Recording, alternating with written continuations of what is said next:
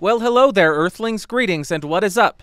Today I am back with a review of another brand new podcasting microphone from Shure. That microphone being the MV7X, X standing for XLR because this is an XLR only version of the Shure MV7, which I reviewed last year, I believe. This microphone will cost around $179. I will throw some links down below if I can find them. Also, in the sake of full disclosure, I do need to let you know that Shure sent me this microphone free of charge for the sake of making this review. And for this review, I have the microphone connected directly to the Focusrite 18i 22nd Gen. I'm recording 24-bit 48 kilohertz. My gain is set at around 4 o'clock, and I will not do any kind of post-processing, but I might have to boost it a little bit in post, so check the doobly-doo to see what I diddly did. And now let's talk about what comes in the box. What a shocker, you are going to get the microphone. It comes with a foam windscreen already installed. It also has this already installed mount, as well as a 5/8 to 3/8 inch microphone stand adapter. And you'll get a little bit of documentation.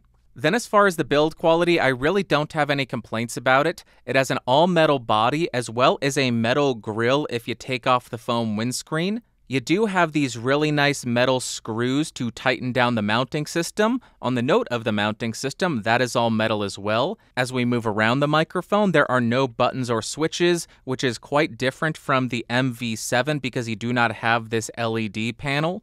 On the rear, you do only have an XLR port, which again is different from the MV7, and if it matters to you, this microphone is made in China. Then as far as the specs, I actually don't have any of that information, but the capsule in the MV7X is identical to the capsule in the MV7, so I pulled a couple pieces of information, and I believe it does match the MV7X. It's no surprise this microphone does have a cardioid polar pattern. I believe it also has a frequency response of 50 Hz to 16 kHz, and it has a sensitivity of around -55 dB. Now I'm moving around the MV7X to 90 degrees so you can hear the off-axis rejection and coloration. We'll continue around the microphone to 180 degrees. Here's what the rear sounds like. Continuing around the microphone to the second 90-degree angle. There we go. And then we will rotate and end the front of the microphone. Now let's go ahead and see how well this microphone does at rejecting plosives.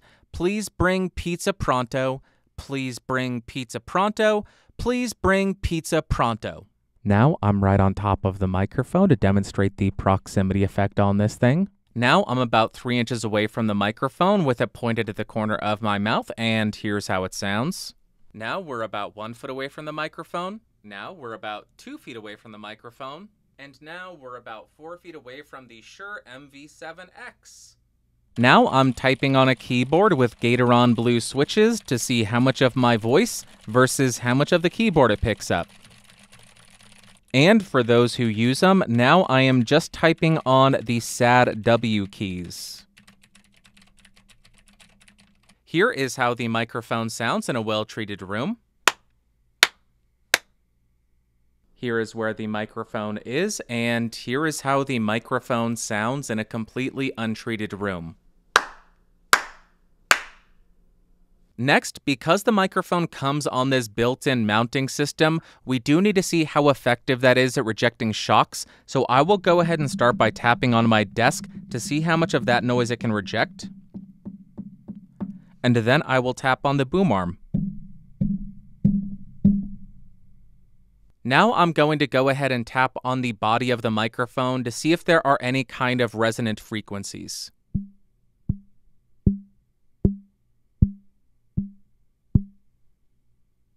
And lastly, a very common thing you see on the Shure SM7b is people removing the foam windscreen because the windscreen dampens the high end a bit. So let's go ahead and see how the MV7X performs without the windscreen to see if that brightens up the top end at all. In case that wasn't enough, here is a quick sample speaking into the 7X with the windscreen installed. And now I have removed the foam windscreen, and here's how the MV7X sounds. It doesn't look as good, but it does brighten up the top end quite a bit. And now we're going to do a very quick spoken word comparison between the Shure MV7X and a bunch of other microphones that are available, so we can see how this stacks up against the competition. Like always, we'll start on the mic that we're reviewing. This is the MV7X, 3 inches off, gain at 4 o'clock, and here's how it sounds. First up, we're on the Shure PGA58. This is a $54 handheld dynamic microphone, and here's how it sounds. Let's jump back to the MV7X. Back on the MV7X, here's how it sounds. Let's jump to another mic and do some more comparisons. Now we are on a very popular XLR and USB dynamic mic. This is the Samson Q2u, $70, using it in the XLR mode. 3 inches off, gain at 4 o'clock. Check the lower third, and let's jump back to the Shure. Another very quick sample just to cleanse your palate. This is the MV7X. Let's jump to another microphone. Now we're on the new Audio-Technica AT2040. This is a $100 broadcast dynamic mic. 3 inches off, gain at 4 o'clock. Let's jump back to the 7X. For the fourth time, I think, we are back on the Shure MV7X. Nothing has changed. Let's jump to the next microphone. Now we're on the Rode Podmic, another $100 broadcast dynamic microphone. 3 inches off, gain still at 4 o'clock, and here's how it sounds. Let's jump back to the Shure and do more tests. Here we go, Shure MV7X, just so you can hear how this sounds in between every microphone. Let's jump to another one. Now we're on the Audio-Technica ATR2100X-USB, a new $100 XLR and USB dynamic mic. 3 inches off, gain at 4 o'clock, XLR mode, and let's jump back to the Shure. Shure MV7X, again, nothing has changed. Check the lower third to see how much I boosted it, and let's go to another one. Next, we are on the SE Electronics SEV7, a $100 XLR handheld dynamic microphone, 3 inches off, gain at 4 o'clock, and here is how this sounds compared to the Shure MV7X. Let's jump back and do more comparisons. Back again on the MV7X, 3 inches off, gain at 4 o'clock, nothing has changed. Next microphone. Now we are on the Shure SM58, one of the most popular microphones of all time, $100, 3 inches off, gain at 4 o'clock, and here is how this sounds. Everybody knows it, everybody loves it or hates it, everybody's got a thought on it. Let's jump back to the other Shure, the one we're reviewing, and do more. I bet you wouldn't have thunk it, but we are back on the MV7X again. Here's how it sounds. Let's go to another microphone and do more of these. Now we are on the MXL BCD-1, another broadcast dynamic microphone. This costs $150. I am 3 inches off. My gain is at 4 o'clock. Check the lower third because I will not have to boost this as much. And there you go, BCD-1 versus MV7X. Let's go to another one. Back on the mic that we're reviewing, here's how it sounds, get a good feel for it, and let's go to the next one. Now we are on the Samson Q9u. I am in XLR mode, and I have the mid-boost engaged.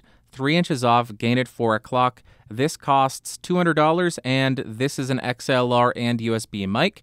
There you go, Samson Q9u versus MV7X. Let's jump back to the Shure. During these comparisons, I swear my mind does not slip away from me at all. Back on the MV7X, let's go to another one. Now we are on the Rode Procaster, a $230 XLR broadcast dynamic microphone, 3 inches off, gain at 4 o'clock. Check the lower third to see how much I boosted it, and there you go. Rode Procaster versus Shure MV7X. Next microphone. I don't know how many of these we have done. I think we're coming up on the end. Is this the 11th? MV7X, back to the next one. Now we are on the Shure MV7. I am using this in XLR mode. I am 3 inches off, gain at 4 o'clock, and here's how it sounds. Do you hear a dramatic difference between the MV7X and the MV7? They do have the exact same capsule in it, and I was told the only difference is the USB controls and all that in there. So let me know in the comments down below, is there a difference, and which one do you like better?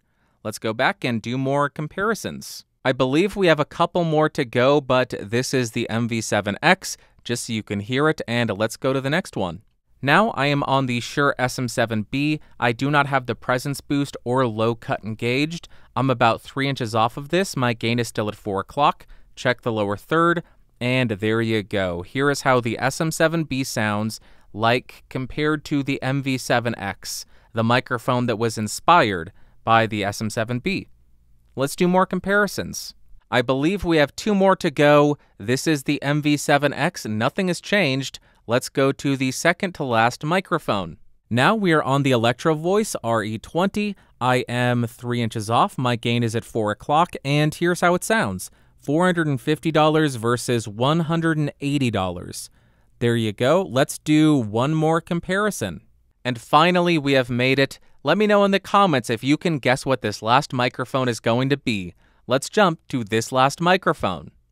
And lastly, we are on the Neumann U87AI, 3 inches away, gain at 11 o'clock, cardioid mode, no pad, no filter, and this costs $3,600 just for consistency's sake. There we go. Neumann U87AI, $3,600 versus the Shure MV7X, $180. Which one do you like better?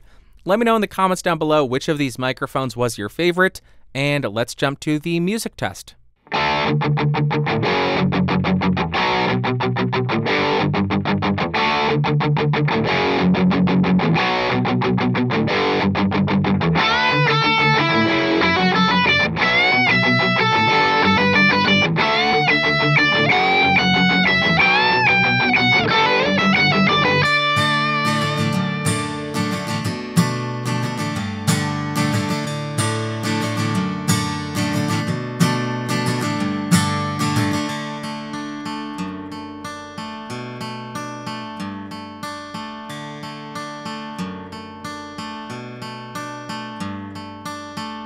Because I've got 1,000 mics, I must have a great life. Well, let me tell you now, yeah, I guess that's right. Now, if it's not abundantly clear, that's what we call a joke. The amount of microphones that an individual possesses has absolutely zero bearing on their quality of life. I need to make that abundantly clear. So let's go to the conclusion. I was kidding.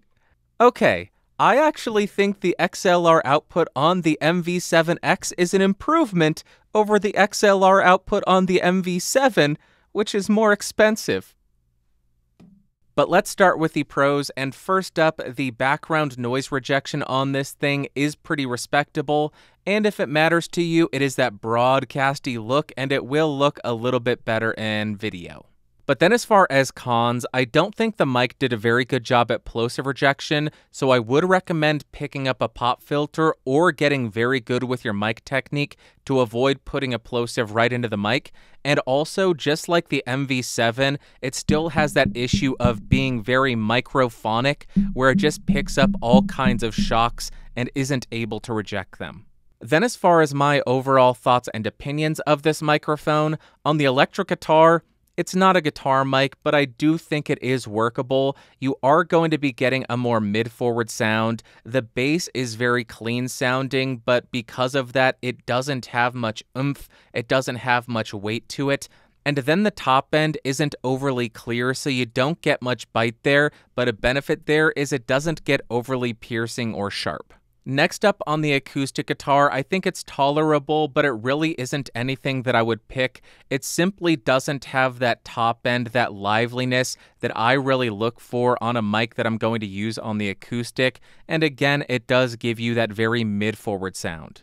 Next up for singing, I found that we got a little bit more of that mid-forward rounded sound quality to it, which I tend to like for singing, so I think it's workable. I think there are much better singing microphones out there, especially at this price, but if you're in a pinch and you have it for a podcast, I think it would work fine for that. And lastly, for spoken word, that's where I think this mic performed the best. The low end was really nice because it wasn't muddy, but they also didn't overly cut it, so it didn't sound anemic, it didn't sound empty or hollow. You still had this really nice low end to support your voice. Then the mids were quite impressive to me because they sounded pretty natural, especially compared to a lot of the other dynamics, until we started to get to the more upper end dynamics. But as far as more affordable dynamics, I think the mids on this were really impressive and pretty natural.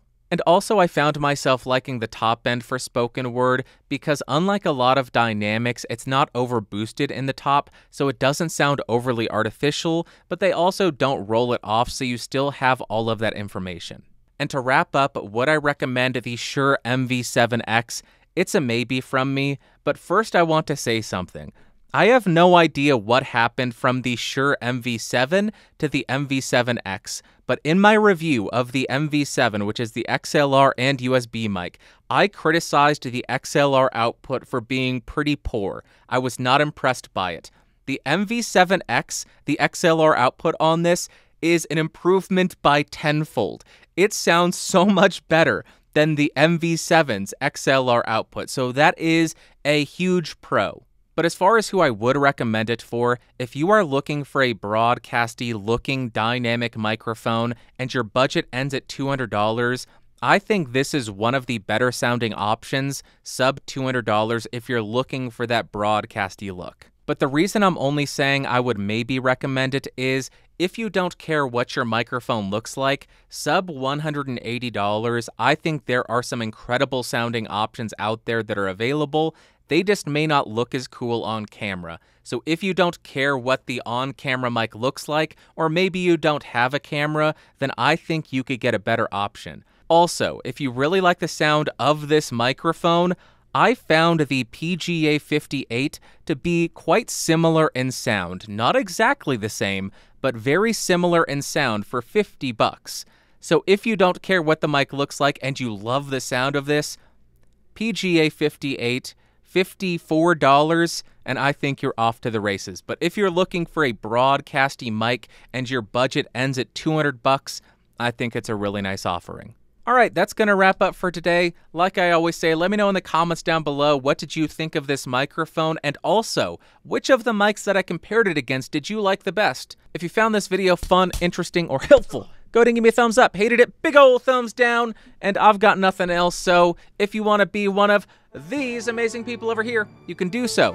Click the join button or go to patreon.com/podcastage, join at the $5 tier or higher, and you could be one of them.